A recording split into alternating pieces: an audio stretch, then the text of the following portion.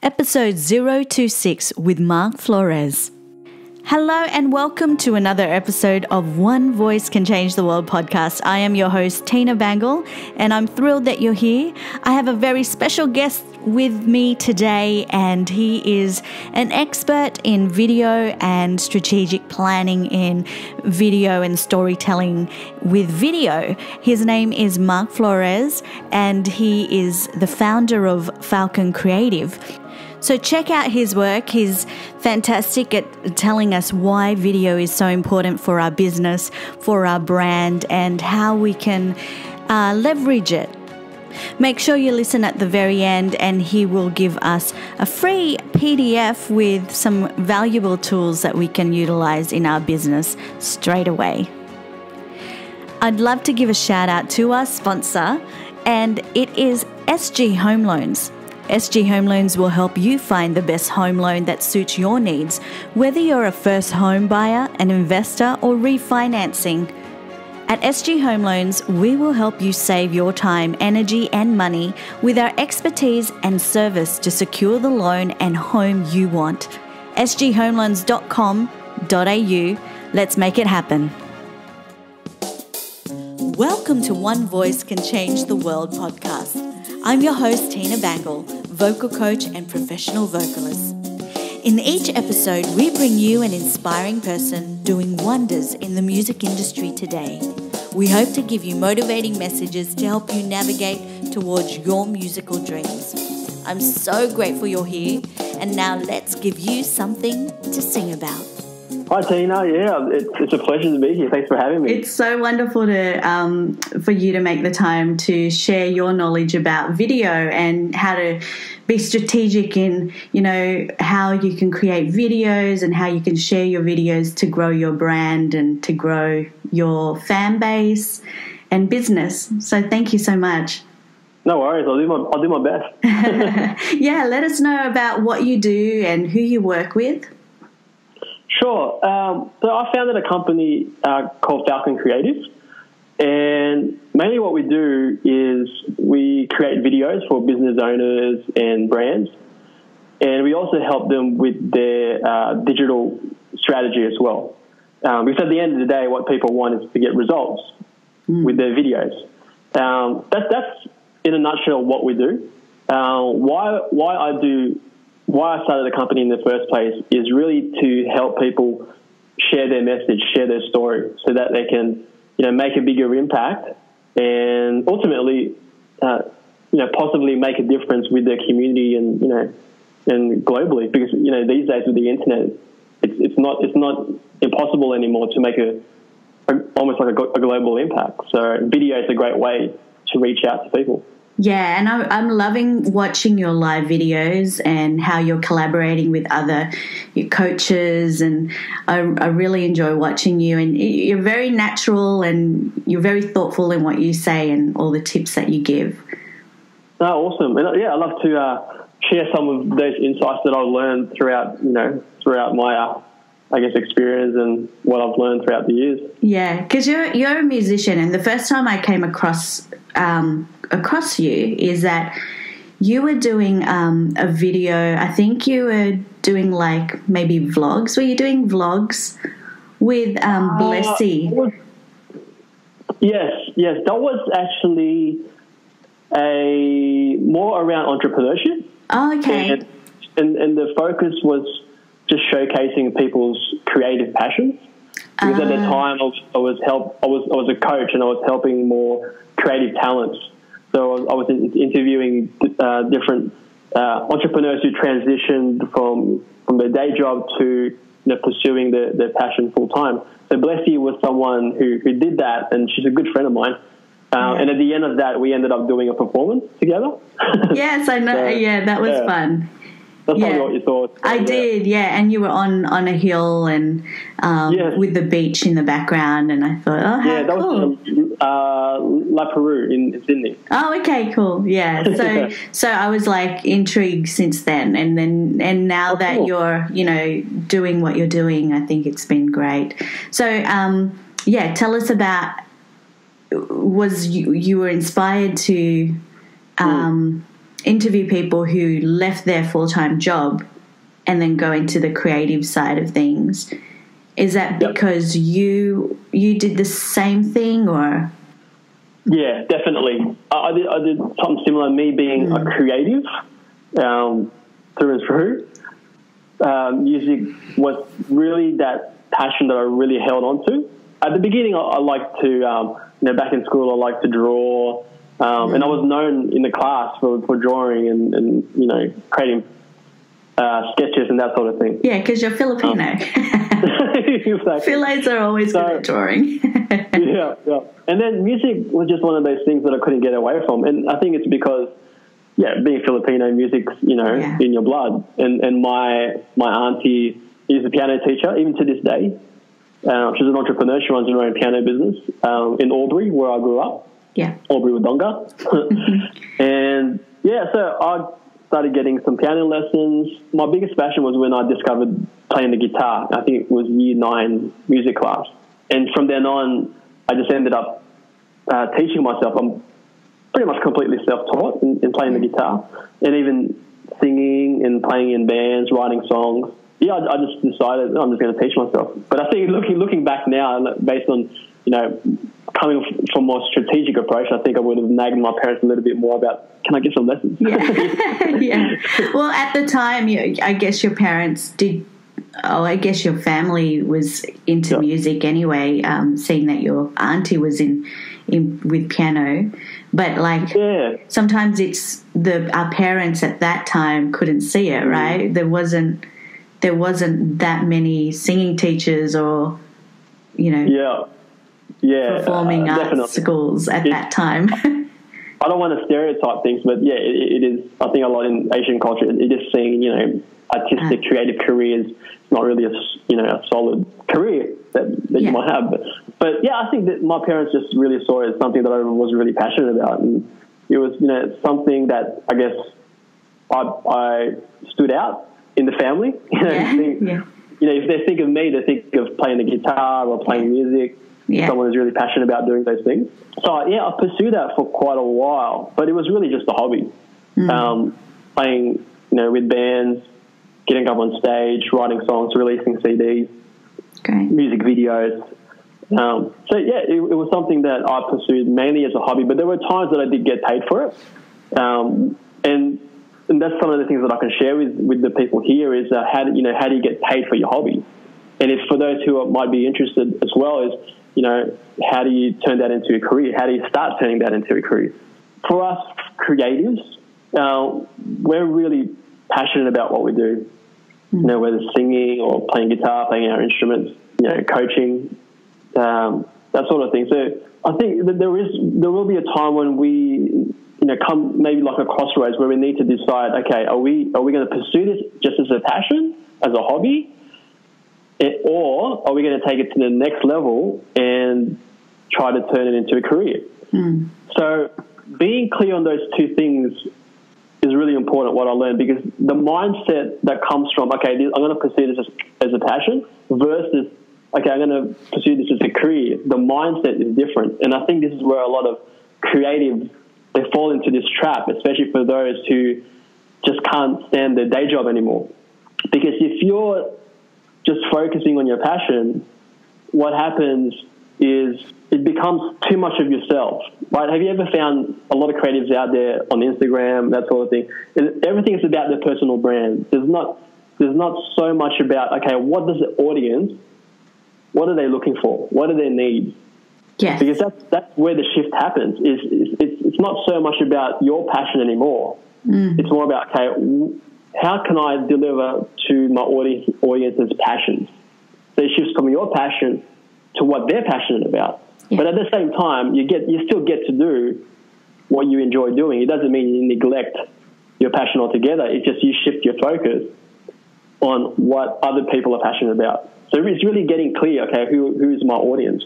So that's really one of the first things you want to get clearer on. Is it going to be a career, or is it going to be something I'm just going to do as a hobby? Yeah, because I remember my dad growing up, he used to say to me, "Oh, singing should just be a hobby.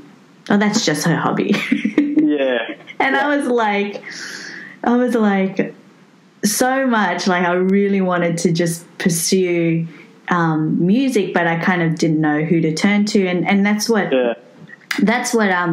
when you said, you know, I should have, looking back, gone to someone like a lessons or someone that could teach me, because it would have been a strategic move. And that's what I found, that going to my singing teachers and going to the right ones with that mindset of you could do this as a career and helping you through that, I think that, you know, surrounding yourself with people like that helps you to transition into that mindset of, okay, I think I can do this. And if you believe it too, like 100%. Yeah. And looking back as well, for me, you're right. You know, sometimes all the motivation that you might have, sometimes you're just not clear on, okay, what is a more strategic approach to this? And that's what's so awesome about today now with the internet, social media. That's a huge difference.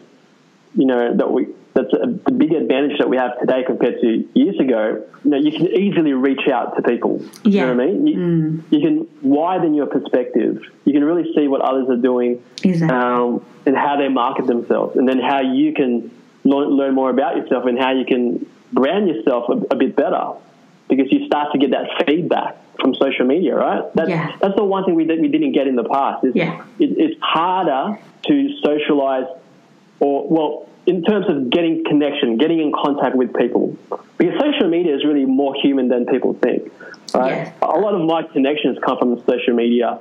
You know, they turn into like real friendships, and to be honest, my business, the reason why I'm doing this full time, most of that come from Facebook. Most of that come from word of mouth through social media. So really understanding how those tools really work for you is a massive advantage. And a lot of, you might find a lot of creatives, they tend to neglect that, and they just go on and, do what they want to do. And sometimes they're doing the old way, when really you got to focus, where is the attention going today? You know what I mean? Yeah. Where is I heard, where is the puck going? Yeah, I always hear that. And I'm always like thinking, okay, where is it going? Like, you listen to Gary Vee, don't you?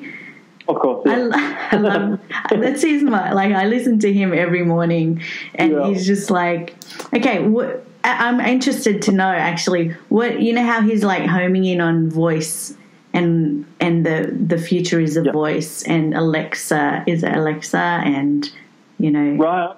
Okay. Do you know anything about that? Is that? Can you elaborate a little bit more about that? Well, so Google Home. Yeah. So apparently, like in the future, like you can say. Voice command. Voice command, yeah. Like, order me some toothpaste. And yeah. And so I'm like thinking, okay. Theory, yeah, all that stuff. And I'm thinking, okay, how can a voice coach or us singers or us creatives take advantage of that? Like, I think for me, what I see, it comes down to convenience, really.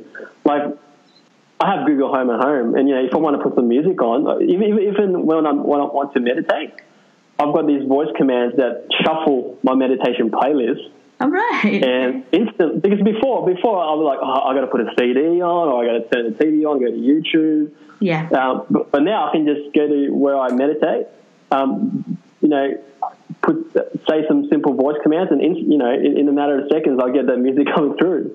Yeah. It's convenient, and if you're driving in the car, having you need directions, something like that, just go to Siri. But sometimes that still needs to work. That technology is not perfect. Yes, I know, it's taken me different places before.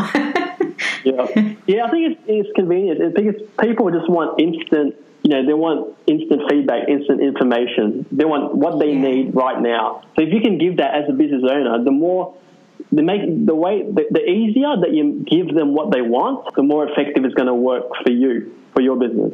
Yeah. Making it easy for them. So, so tell us more about, how you can use video to help you with your brand and to be more strategic about it. Yeah, sure. So what video does, the concept behind, putting video on social media is it's an amplifier. It amplifies your message. It amplifies your story. So in other words, it gets your message and story out there to a lot of people online and on social media. The only thing with that is it doesn't necessarily mean you're going to stand out. You can still get lost in all the noise out there, right? You still have to take into consideration about certain elements that you need to have so you will stand out. But it's video actually does more than helping you stand out. And this is one of the first steps for our listeners here. If you guys have a pen and paper, I can give you some tips that you can action and just write it down. And these are some really cool steps. Yeah. So the first thing that you want to do, we've already covered the fact. Okay, do you want to make it a career or do you want to make it just a hobby? So getting that clear is really the first step that you want to do, because the mindset is different from both. And then now when it comes to videos, it's going first, okay, what is the outcome that I'm trying to achieve? Because standing out is one thing. You could be looking to say you want to raise your profile. And if you want to raise your profile, in other words, you want to look more professional, you want people to take you more seriously, then you might start doing like behind the scenes videos. So just to show your credibility, to build that trust. You could, if you're a performer, you might do like a live video on stage, right? Or you utilize Instagram stories or Facebook stories. So that sort of thing, you have to nurture that over time. It's not something, okay, I'm going to do this video, I'm going to start getting business. Brand awareness, brand profile, it's something that you have to nurture over a certain period of time. It's not instant. And I think that's one of the misconceptions people have when it comes to videos. They think one video is going to do everything for them, but it's not. And the more specific that you are with your outcome, the better that it's going to work for you. So that could be one example. Another one, maybe you want people to sign up people to your classes. That could be one. So maybe a powerful video, you might do something where you have a testimonial video, right? So you have your current or your past students giving you a testimonial, because at the same time, once again, that's building trust and that builds social proof. So that's one example. Another outcome that you're probably trying to achieve is, do you want people to contact you? So, you can sing at their event, or you want them to contact you because they're looking for a vocal coach, for example. So you might do like a highlight video that goes on your website. So they want to learn more about you. And then at the end of that highlight video, you have a call to action. Here's my email. Here's my contact details. Here's my phone number, something like that. Another example, if you want to build your mailing list, if you want to start getting your ideal audience into your list, so you can nurture that relationship over time, because you'll find that the people that are going to come to you, they're not going to make a decision instantly. They're going to go, okay, I'm going to sign up with this person. You have to build that trust. You have to give them touch points. Video is one of those touch points, a really powerful touch point.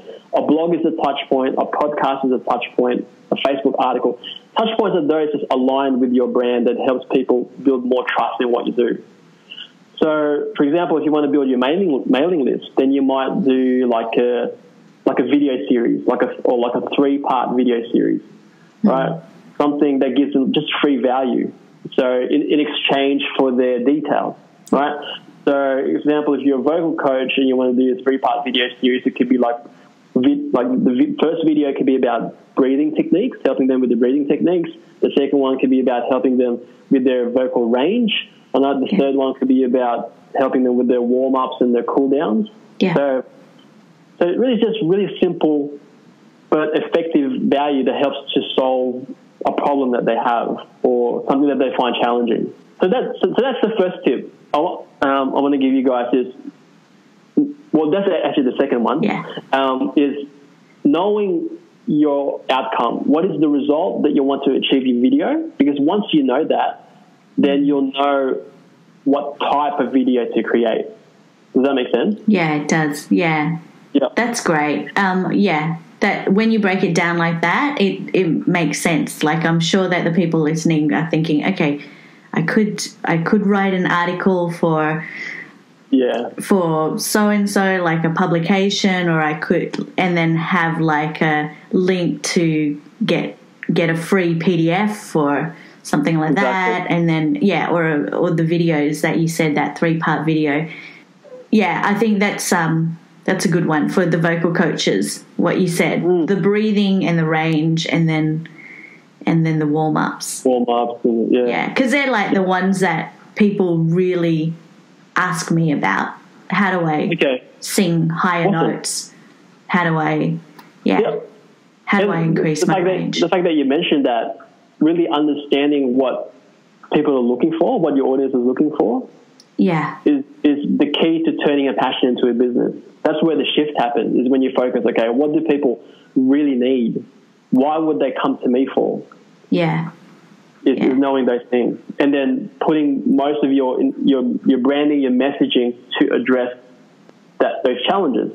Is how you make that shift. So it's really marketing 101, isn't it? Like, it's working backwards from your end goal, what you want to achieve with your video. So knowing your result, knowing your outcome, and then so if you look at that, if you go from the result, work backwards, you go all the way to the beginning.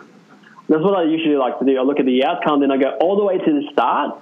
And the start, when it comes to videos anyway, is attention, right? How do I get attention? So there's 3 things. I'm going to cover 3 things now. I'm going to really break it down, make it simple. So one is, for every video, you only need to think about these 3 things. One is, how do I get attention?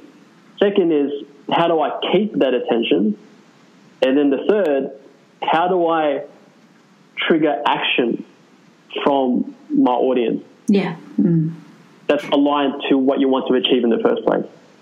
Okay, so that's really the only 3 things that you want to think of. So I'll elaborate a little bit more of that. Let's go back to, how do I get attention? Because that's the first step. If you're going to create a video, if no one sees your video, right, it's hard to get them to take action based on what you want. So a lot of people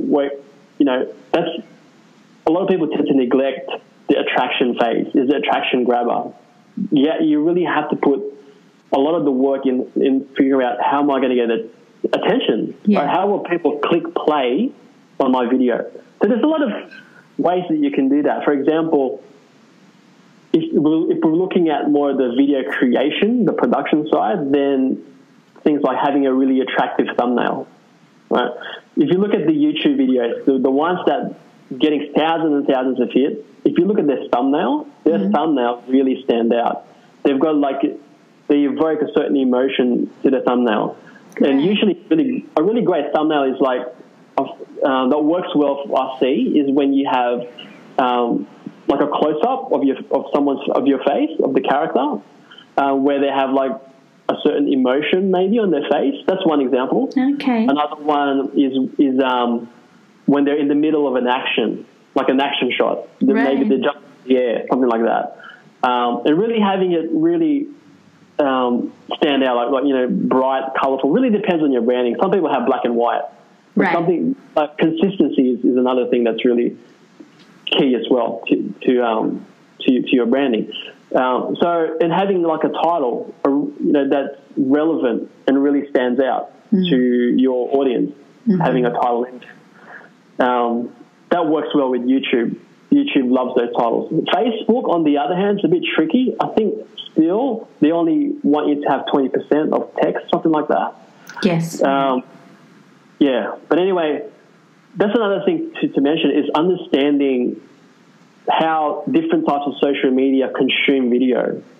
And I'll go into that a little bit more, because the way that you put a video on YouTube is different to how you put on Facebook or on LinkedIn or Twitter. So I can elaborate a little bit more on that later.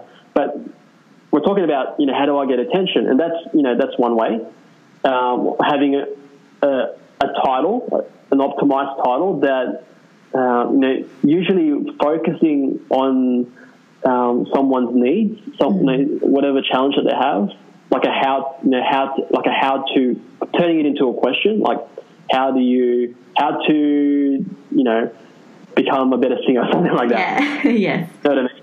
So in terms of, a title is great for your video. I find having just captions as well, because you'll find it is another way of when people consume videos on Facebook, they're going to find videos that don't have sound, right?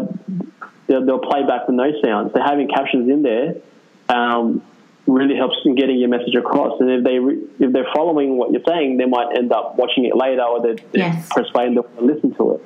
Or sometimes I find, like for me, when I watch videos, if it's got captions, usually I don't need to turn the audio on anymore. Yeah, that's like me too. I do that. Yeah. And at the same time, it also is going to change on the type of audience you're attracting. For example, if you're attracting a cold audience, people who never come, who probably haven't heard of you before, or they see your stuff for the very first time, right? This is a cold audience. So the type of videos that get their attention is going to be different. They usually get, videos that are quite gimmicky, almost like silly or entertaining. Right. And keeping it short, keeping those videos really short. Yes, yeah, I think that's a great tip. Yeah. Like, how short do you need to have it? Usually if it's a cold audience, I'll probably keep it between 15 seconds to no more than maybe a minute, maybe even less than that. Yeah, yeah. Because people's attention span is so short. It is. So you have to keep them entertained right at the beginning. Yeah. And once you hook them in, once you get them in, then that's where you go to the second one. So we talked about attention. Going back to making it gimmicky, you don't want to make it too gimmicky that it's not aligned to what you do, right? You don't want to overstep it too much that it's not you anymore, because you still want to come off as authentic to your brand. So that's an example. And doing covers, right? If you're a performer, people want to see covers more, unfortunately, than original music. So that's for a cold audience. Now, moving to if it's a warm audience, like people who already know your stuff, then maybe now that you can start to put more like originals and that sort of thing. So you're really understanding who is my audience. Okay, once I have their attention, how do I keep their attention? And that really comes down to the content that you have and how valuable it is to them, how relevant it is to them. And a really great way is once you get to keeping them engaged, is you're transitioning from addressing a challenge or a problem that they have at the beginning. Now you're transitioning to giving them a solution. If you're a vocal coach, you address how do I best warm up my voice, then you keep them engaged by keeping their curiosity about, okay, now I'm coming up to the solution. Because you don't want to go to the solution straight away. Because once you give them the solution, they're like, okay, switch off. Giving them some sort of value. So the more valuable you make it, the more that you're going to build that trust to them wanting to work with you. Yeah. Exactly. So keeping them engaged, keeping their attention is the second step. It's about transitioning from the problem to the solution. The third step is now, okay, how will I, when they get to this stage of my video, if they end up watching all the way to the end, how will I get them to respond to my video, right? Yeah. So I can create a connection with them. Okay, what is the outcome I'm trying to achieve? Do you want them to sign up to your mailing list, or do you want them to contact you via email, contact you, here's your phone number, send them to your website, send them to your video series? Think about, okay, if they really relate and they find your content really valuable, then they're going to go, okay, you measure your results because you're able to do that now on Facebook. You're able to look at the type of people that are coming to you, where they're coming from, location, male and female. So you get to really see the metrics when you get into building those campaigns. And you'll figure out, okay, now I can retarget to a specific group now. So these groups who say they've watched my video, they've watched 50% of my video, or they've watched 75% of my video, these people are likely now, they're a bit warmer. So it's okay to maybe give them something that's more aligned to getting them to work with you, because they've consumed more of your video, they like what you do. Yeah. And you've already nurtured that relationship. So now, in that case, if you're targeting to more like a warm audience, then that's where you can, maybe, okay, sign up to my next workshop. Right, yes. These are details. I can give you a really basic example, and this is something that I did for my client. They were going to do like a workshop, and they weren't really well known. Right. They'd probably be only in their business for just a few months. So they're competing with a lot of other people. I'll give you an example. She's doing a modern calligraphy business. She has to compete with all these other people who has thousands and thousands of followers on Instagram, who've already been in their business. So the question is, how do I stand out? How do I get people into my workshop? Right? So that's a challenge that a lot of people have. And just because you have thousands of people on your Instagram doesn't mean that that you're actually running a business. That's a misconception that people have. Yeah, totally. Because you can have 1,000, like over 1,000, thousands of followers, but there's not one person that will buy from you. Exactly. So have a business outcome. So here's how we did it. Yeah. So this is our strategy when it comes to videos. So number one, the first step is we created a video that's quite sort of silly, a bit fun, and it's really short. I think less than 30 seconds or 30 seconds at max. And they can promote it on their Instagram. They can post it on their Facebook. A little bit gimmicky, but at the same time, it helps to show a little bit more about them, about their fun side. Yeah. We market, and with that, we actually had, as a call to action, we did say, if you want to find out more, we're holding a workshop on this day. It's not going, selling in terms of, sign up to our workshop. It's $20 or $150, sign up. It wasn't that. It was like, if you want to learn more, then go to this link, right? It's not pushing people to go there. Yeah, I like that. I like that button, learn more. Yeah. Yeah, it's not selling. You're not pushing anything to anyone. So if they like the video, you get their attention in the first place. Sweet. So the next stage is, now if they end up clicking to the learn more, then it goes to the landing page, right? So the landing page is more informative. Yeah. So it's got a video at the top where this is where you can have a longer video now because they want to find out more. And I think the video that we had there was like 10, 15 minutes long. Yeah. So that's where you start to educate people now. And then, of course, the copyright that you have at your landing page is going to be important as well. Yeah. So now they like what they see. They click on the button. It takes them to their sales page where now you're showing, this is how much it's going to cost, right? If you want to sign up, here's the button to sign up. Mm-hmm. So now, because they're a lot warmer to hot, that takes them to the sales page if they want to go further. Great. And maybe on that third page, you probably don't even need a video anymore because you've already warmed them up. Yeah. They just want to find out, how to work with you or how to get your workshop. Yeah, because if they've made it to that third page, they're interested, or at least they're thinking about it. And then, because I know I did watch your video. I think it's your wife, Kim, right? Yeah. But it's I really loved it. I did it for her partner as well because they're collaborating as well. I loved it. I loved how you guys collaborated. Like they both the lady with the tea. Yeah, MT created the company. Yeah.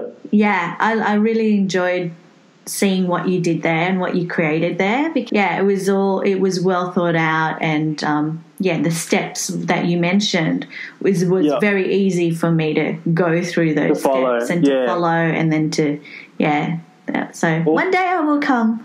One day I'll go. Tell Kim. That's not one of the things.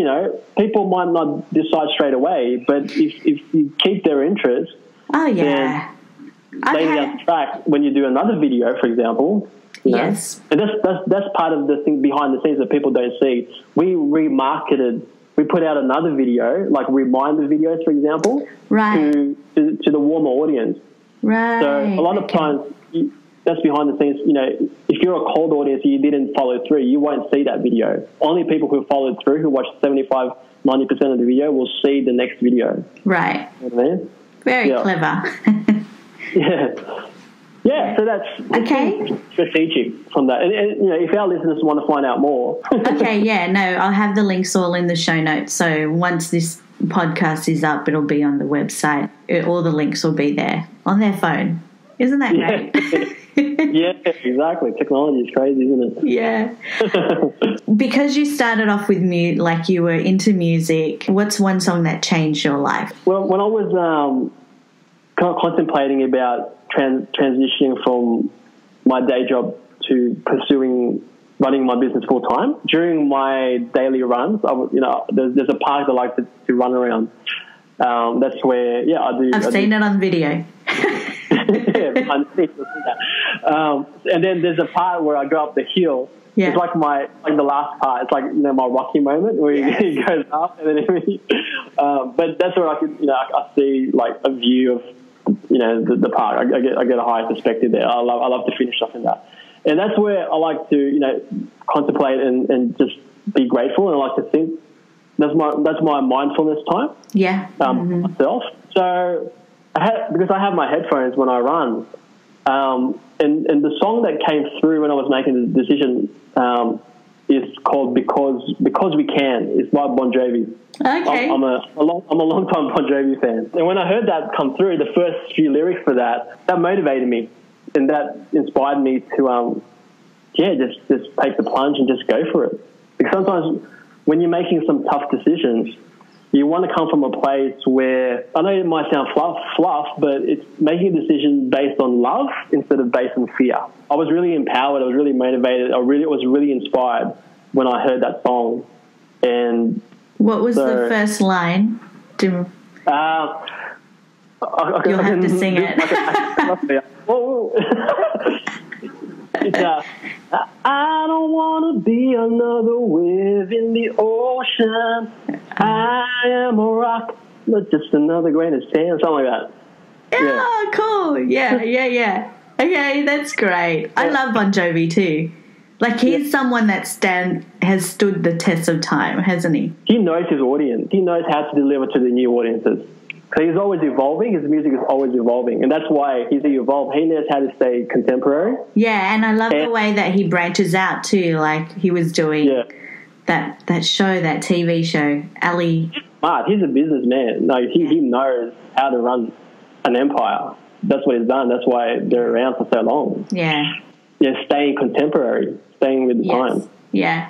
It's good he cut his hair. He cut his hair, he's all grey now. It still looks good though. What's your obsession at the moment? Like, it could be obsession about something that's out of the ordinary or anything. Something that's like that nobody knows.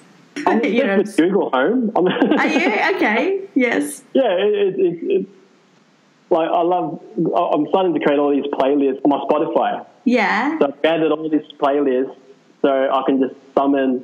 I just have to say a line. Yeah. And for example, if my wife and I were having dinner, so I'd say, "Hey Google." I don't want to say it too loud. It's probably going to turn on. I'd say, "Hey Google, dining playlist," something like that. So when we're eating, I have that. Or like if I want to meditate, I say meditation time. Or if I feel like I want to, more like upbeat, I say play my rock playlist. Yeah, so that's cool. And then now you can go, like, once this is edited, you can go, Google, please play my interview with Tina Bangle on One Voice Can Change the World podcast. Yeah. And it'll come up, right? Well, I hope. I'm not always. They still need to work on a few things with that. Like, even I find when I try to, because my song is on, I've got 3 songs on Spotify. No, actually I've got 6. And when I say that, like, it still has trouble trying to find it. I ended up having to create a playlist. Yeah. So, yeah, it's just one of those technology glitch things that I still need to work on. It's not perfect.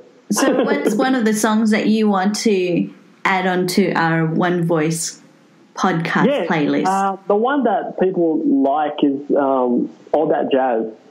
So I'll send you a link to my Spotify for that. Yeah. That's an acoustic-based song, and it's really catchy. And cool. I think that's people like that one.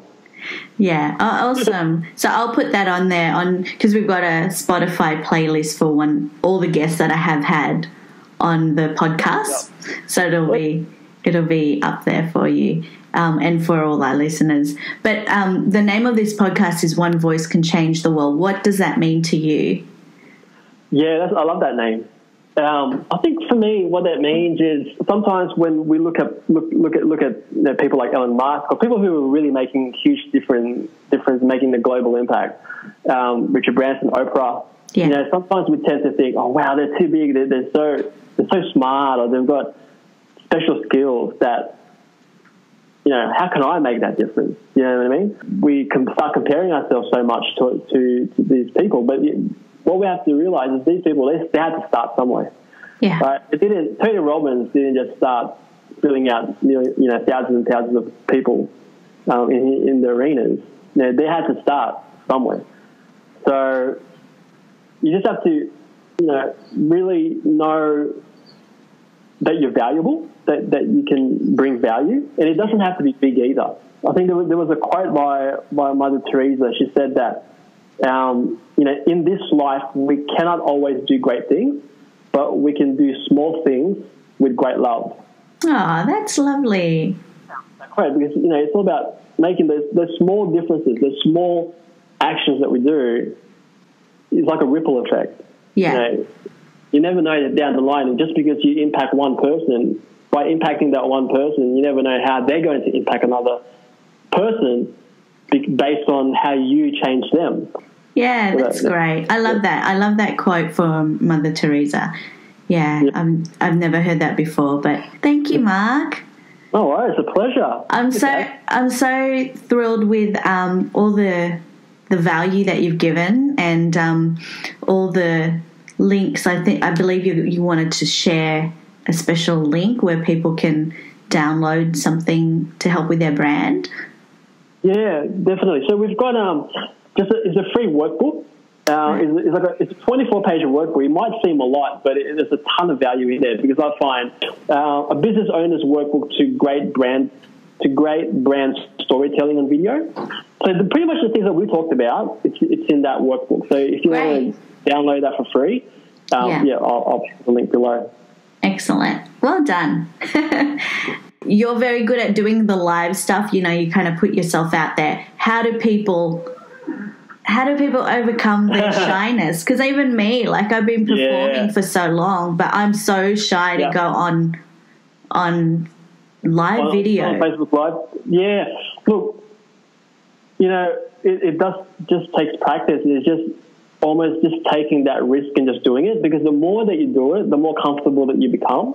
Yeah. And I think, and the biggest one for me is coming from a place where it's not about me anymore. Yeah. It's like, okay, what is the value that I can give to people? How can I teach them? How can I contribute to them? Because if you think about it, the reason why we have some fears around public speaking, getting in front of an audience, is because we think about, the questions that pop up in our head is, what are they going to think of me? What if I say the wrong thing? Yeah. What if they laugh at me?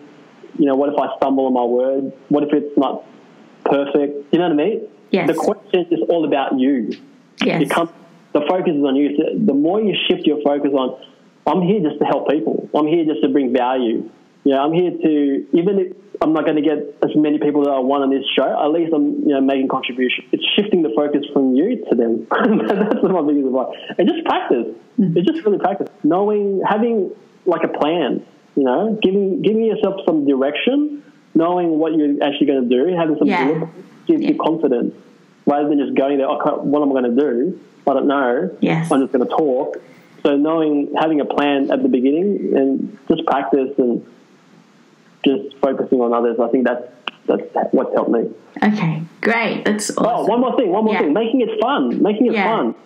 Doing a live video with someone else, or even doing it in a place that you really like, where in the park. I like doing it in nature. Yeah. So inserting fun things, because a lot of times we're trying to rely on willpower. We're just going to do it. But sometimes you can only do so much with willpower. Because you're always pushing yourself. You're thinking, I'm going to do a live video. I have to do a live video. But if you put something fun into that, then that makes it you're pulled to do it rather than pushing yourself. And also what you said before, how like you want to see the outcome that you want, isn't it? Like just see the outcome that you want. So for me, like when you started talking about the park and things like that, I was like thinking, oh, okay, it would be nice to have a live video and the setting would be at the beach, or like it'll be more exciting. And I mean, it does take some effort to do that. I can understand that. But I think it pays off. If you end up enjoying it more, then people see that. You know, they feel your energy when you're enjoying what you do and you're being authentic to who you are rather than trying to be someone else. When people see that, then you're going to enjoy it. They're going to enjoy it. You're going to get better results. Cool. Yay. Thanks, Mark. All right. Thank you. All the best, and thank you so much for being on the show. Thank you for having me. I love what you're doing. Oh, thank you. Well done. Bye. Thank you. Bye. Bye-bye. See you guys. I hope you found that valuable, and Mark is such a professional when it comes to video. So check him out and make sure you download that free workbook that he offered, and also check out his song All That Jazz, which will be on our Spotify playlist. One Voice Can Change the World Spotify playlist. Now, since March this year, I have been studying to become an NLP coach and a timeline therapist, and now I have my master practitioner certification to be an NLP coach and timeline therapist. And I'm really excited because now I can help people, coach them through any negative beliefs, any negative emotions that hold them from their true potential. I really feel that this has been a game changer for myself. And in the next episode, I really would love to do a solo edition and talking about what I learned from NLP and what I learned from timeline therapy and how it's helped me really realize all the things that I've been holding back on and really truly living. So I wanted to share that information with you. But if you wanted to hop on a free 15-minute call just to see if NLP or timeline therapy can help you break through any negative emotions in your life, whether you're an entrepreneur or you're a visionary singer, click on the link in the show notes and you can enter your details. I'll contact you and we can get things started. Bye for now.